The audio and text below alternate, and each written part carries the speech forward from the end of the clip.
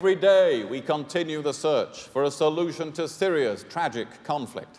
But faced with the vetoes of other powers at the UN, we have not yet succeeded. In July, on the Jordan-Syria border, I met families fleeing the fighting, mothers with children who'd walked for days to escape oppression and murder. As of today, it is a serious failure of the United Nations Security Council that we cannot resolve the crisis that has caused those families to flee.